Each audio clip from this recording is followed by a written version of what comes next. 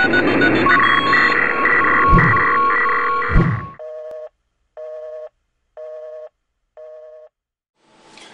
welcome to another episode from Hakology. In tonight's episode we're going to be looking at WEP, wireless password cracking. So for this test environment I've set up a router here. I'm just going to plug this. This is set to WEP, wireless access. This computer here is connected to this router, and we're going to crack the password. Now, start at backtrack and log in with start X to boot the GUI. So once backtrack's loaded, the first thing you're going to need to do is boot up a terminal window. And from yesterday's lesson, you remember we did airmon-ng start WLAN 0. And then we're going to do airodump-ng space WLAN 0. Okay, and now we should have the network available to us. So I'm just going to quit from airmon, and we're going to look onto the channel, and we're going to do -C on airodump. So airodump -C 6, and we're going to do the dash bssid, and that is the MAC address of the router. 62.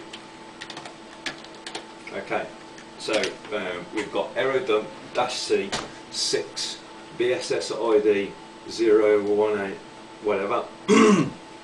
And we want -W to write the file out, and we're going to call this capture.psk, and we'll run that now on we'll run that. And now you can see we've got the router MAC address showing up at the top as the access point, and we can see that there's a client connected here. So next, start up another terminal window, and we shall fake authentication with the server.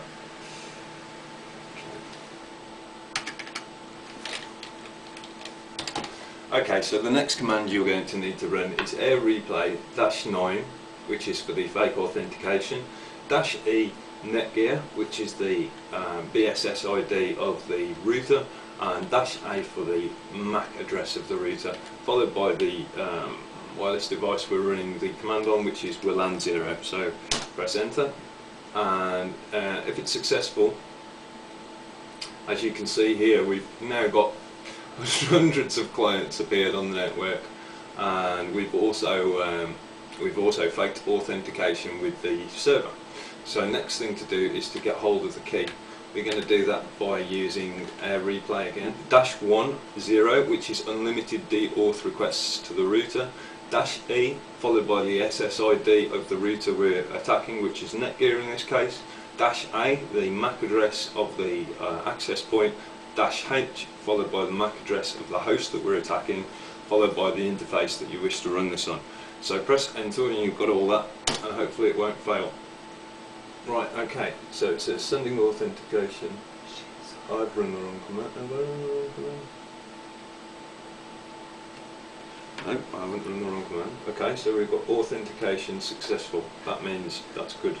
Okay, so we faked authentication, the network thinks we're a valid user, and now we're going to deauth the other client from the network with the AirReplay-3 -B with the BSS MAC address, -H with the client address, and we're running it on WLAN 0.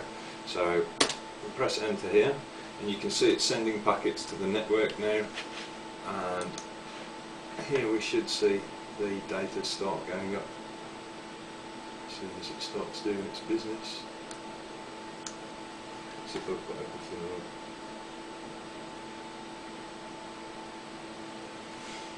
Okay, so the next command we're going to run is the aircrack command, which is aircrack-ng -B with the BSSID MAC address of the router that we're hacking, and capture.psk star.cap, which are the capture files that we've captured. So now we run this.